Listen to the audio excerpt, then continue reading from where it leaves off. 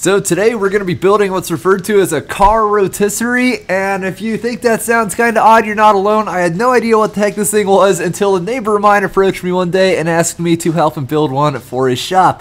So what this thing does is a lot of you guys can probably guess about anyone who's ever seen one of those rotisserie chicken deals at the grocery store. It allows you to spin a car body. So let's say you have an old car you're working on and you know, it's got some rust damage. You need to work on the underside of it. Well, now all you do is you take this thing and you set it on this rotisserie and it bolts in place really securely, and then you balance it, and then you're able to just take this thing and with very little force turn it up on its side, so the part you need to work on is at eye level and a really comfortable height and everything.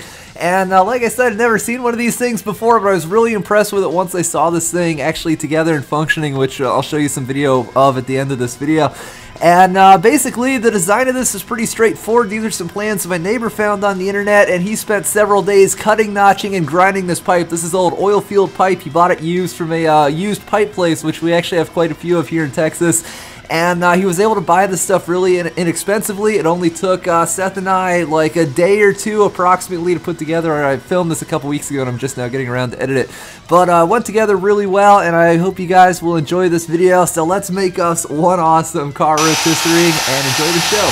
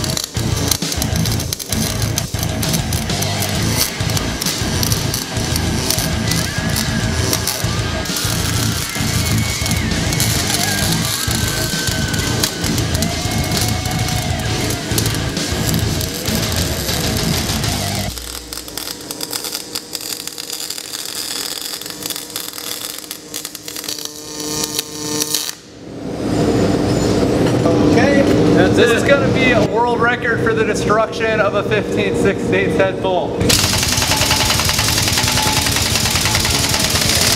Alright! Strip. We did something.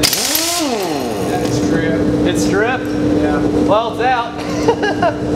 So here's a little tip that I just recently picked up. Anytime you have to attach a plate like this to something that's round, you know, there's a couple ways you can do it. You can just sort of reach in here and weld, but it doesn't give you the best attachment, and it puts a lot of heat into the material, and it's a really hard joint to weld properly. So the easy way to do this is to take a strip of flat stock. This is just something off my CNC table, and we're just going to rest it in here like that. We'll cut it so it's only about that long or so, maybe 2-3 inches, and you just weld here. You just weld here. It's really strong, it's really clean, and it's really fast. Look away.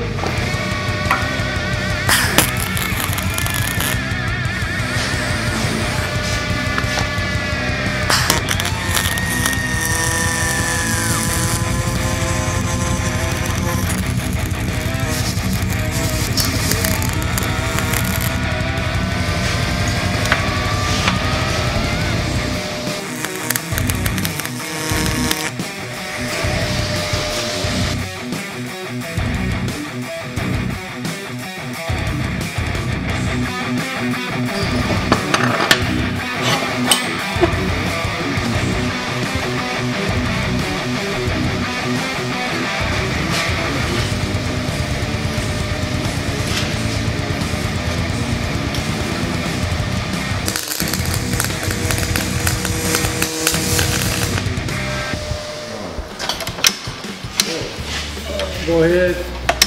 Oh, hold on, man. Let me get it. Go ahead. Oh, that's. Well, hold it. Yeah, That's it.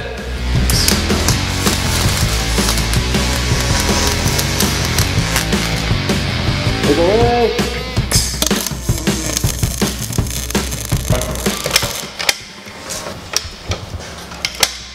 Ooh, that was really tough. Go. You want another one? Yeah. All right, wait a minute. Let's hold it right there. That's good? Yep. Okay.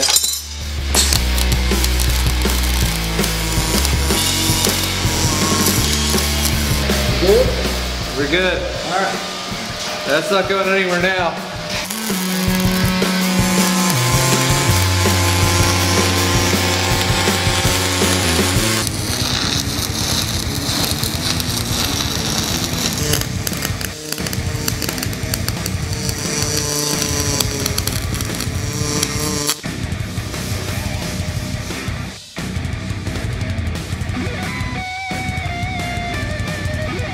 Don't you want to rotate Dumpy?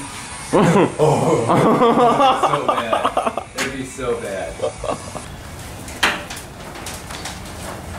Oh, that is so cool. Got some rest. Yep.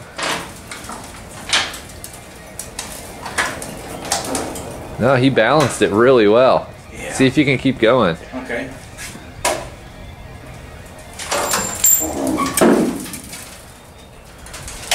Oh yeah. Oh, yes. Good, don't let it get away from you though.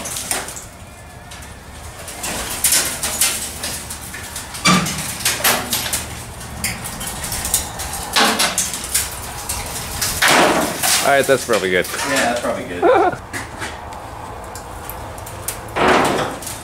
Oh, We'll leave it sitting like horizontal because I think that's how we found it. well, we found it sideways Okay. the other way. Yeah, let's. So he was working on the underside, I'm assuming. Yeah. That is legit. Okay. All right, yeah, that's good. Let's see that, dude. That is cool. That is cool. Wow. Getting her done. Yeah.